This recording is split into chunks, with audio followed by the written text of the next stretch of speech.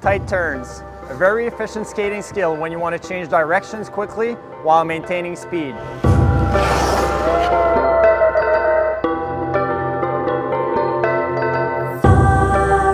Key points for tight turns. First thing, always lead with your stick.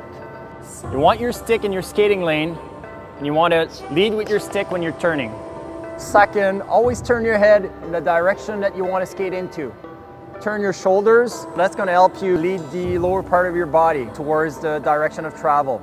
You want to stagger your feet. If I'm going right, I want my right foot in front, my back foot in the back. So feet staggered, and you want to widen your stance a little bit to get a good strong base so you can sit down on your blades. Your front foot's going to be on an outside edge, your back foot's going to be on an inside edge, and you actually want to bring your weight back a little bit behind you on the back end of your blades without lifting the front part. As soon as you're done doing your tight turn, you want to cross over to re-accelerate.